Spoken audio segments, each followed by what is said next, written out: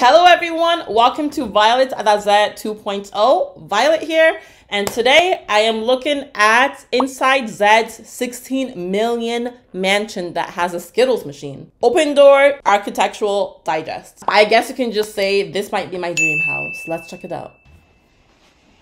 What's up guys? My name is Zedd and welcome to my home. Those gates are amazing for privacy. Those gates are telling you you're coming into an estate. Wow. Whenever I think about my dream house, it looks something like this. I really never get tired of a view like this, which is really zen and peaceful and relaxing. How would you get tired of a view like that? Imagine waking up every morning, going outside, having your coffee or your tea, and just looking at that view. That would be amazing. The way this is structured for me is that this section of the house is work. The bottom part will be the studio. The top part is the gym, indoor and outdoor. This section of the house is living. And this is like sleeping. That is an amazing idea because I work from home most of the time. And something that could be very annoying is when you feel like you're living in the same space that you're working in. So it's nice that he has it sectioned off. When he's done work, he can physically leave that area and go to where he lives, and it can feel very separate. Welcome to the house. I don't know how, but nobody's ever fallen in here. That is a pretty wide space. If someone was to fall in, they will have to be like the most clumsiest person ever. This is the small door to the house. You can, when you open it, decide whether you want to go here. That is amazing. Or here. Imagine if you open a door and go through one side and the dog or cat runs through the other side and you don't see them. It's a really random thought to have, but it's a thought I do have. I'll go here. When you walk in, what I really like about this place is that A, it's really open. You see a lot of glass, really tall ceilings here. So you have a little bit of everything right away. And this tree, this entire house was actually built around this tree. Unfortunately, it is dying. So I'm going to replace it with an artificial tree that looks just like this. One thing I want in my future house for sure is plants and trees. So it is amazing that they built the whole house around a tree, and I love the open space. Currently, this wall is just a wall full of art, silly things, and awards. They're all kind of mixed in, so there will be a Grammy next to a poop emoji. Can you imagine being like, oh yeah, just come into my living room. Oh yeah, that's my Grammy. You see that Grammy over there? Oh yeah. Yeah, that's no big deal. The person who built the house is a big fan of art, and he was playing with the thought of maybe even having some moving art pieces here. I love the ceilings here because it gives you a lot of space for art. It's really tall. One thing I'm loving about this house is how I can see greenery. One thing I hate about houses that are at this caliber is when they don't look like a home. They look very office-y, and this house could easily look like that. But because I see some greenery, it helps it look more homey. There's benches here for when you get tired of walking to the Skittles machine. This is the Skittles machine that will go to whatever flavor you pick. You have to pay money?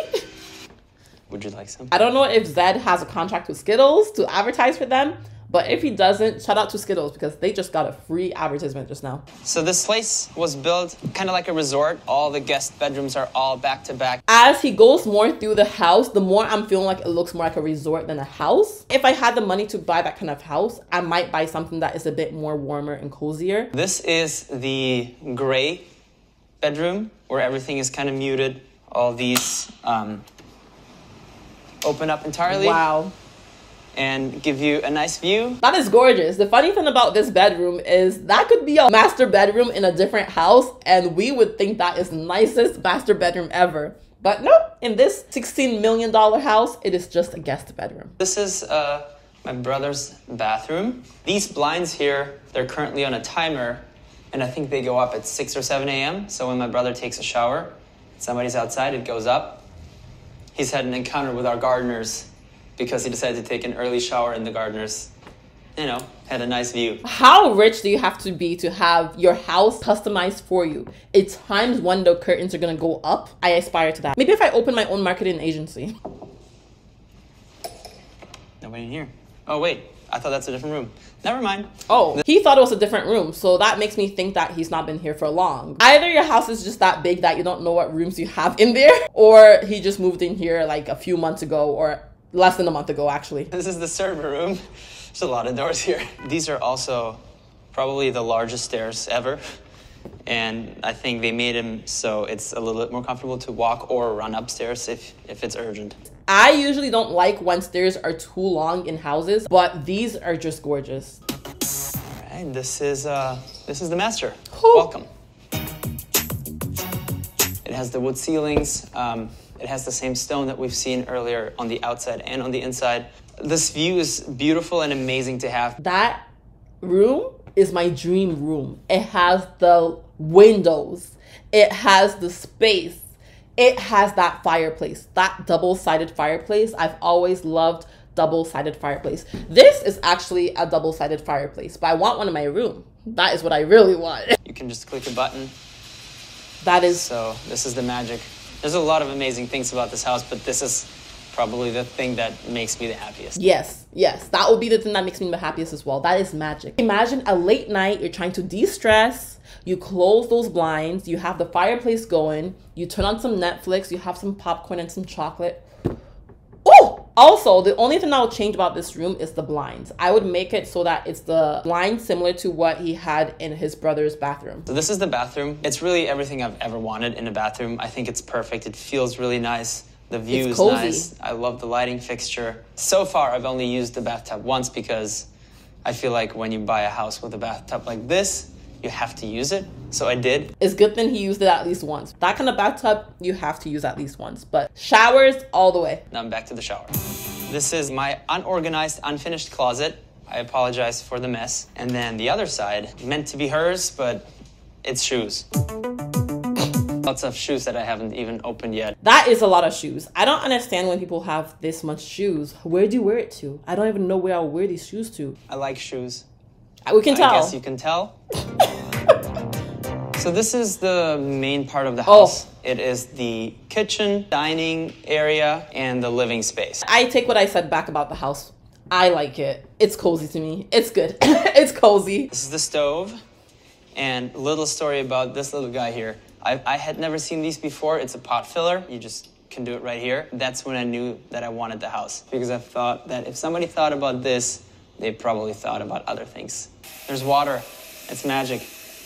This is the reason I bought the house. He has those stairs. He has those high ceilings. He has that majestic view. But the reason he bought the house is for that. I get what he means though. That is such a thoughtful thing to put in a house that if the person that built the house thought to put that in, it also makes sense that they thought of other thoughtful things to put in the house as well. In the kitchen and in the preparation kitchen, there's built-in vacuums. So if you prepare food and you drop something, you just kick it in and it goes through to the central vacuum, which is hidden in the server room. So when he says that, does it mean that the dirt is just sucking itself to one area? So you just see dirt moving across your floor? Is that what he's talking about? Or does a vacuum come out? Because if it's just the dirt moving to a central area, then he is living in 2050 and we are living in 2021. And it's just very cozy and livable. And then in this corner, we have another table, which is the board game table.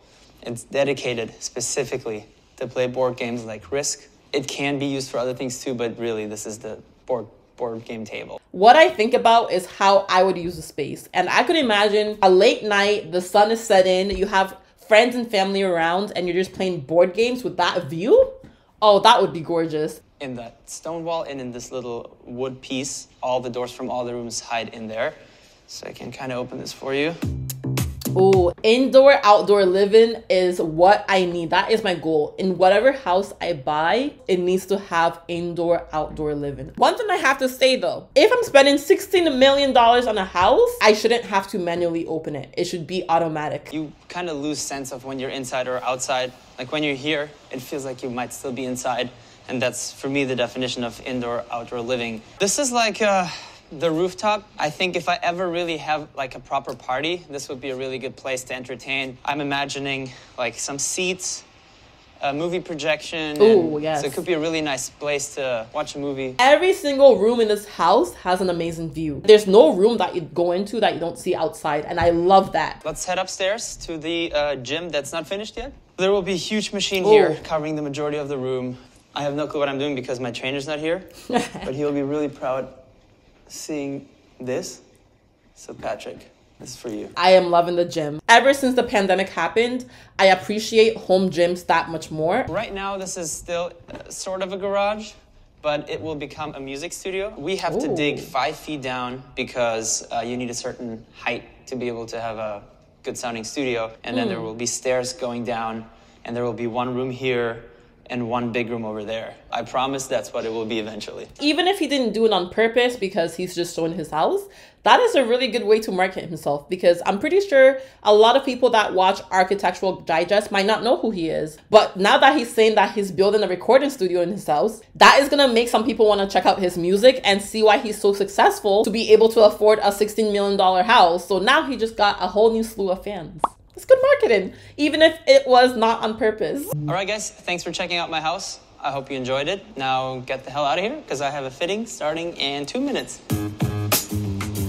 That house is ridiculous, and I need to see what people are saying about it. So this is what it looks like to be a Zedd-lionaire. But why is his $60 million house better than houses at $100 to $200 million? That is very true. I think a huge thing might be location. He might be in a location that is not as expensive. But also, I noticed that when I look at houses between like the 10 to maybe 35, 40, maybe $50 million mark, they're extremely nice.